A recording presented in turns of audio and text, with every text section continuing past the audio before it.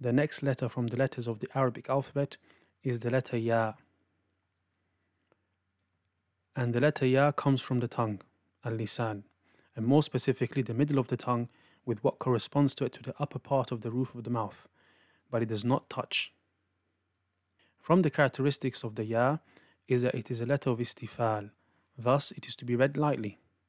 And from the common mistakes in the pronunciation of the letter Ya, especially when it has shadda, is cutting the sound. Rather, it should be a continuous, smooth sound. So for example, Iyaka, Iyaka. And cutting it sometimes sounds like this, Iyaka, Iyaka.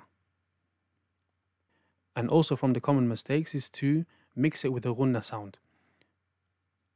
So for example, in the word ad-dunya, ad-dunya, it should not be pronounced as ad-dunya.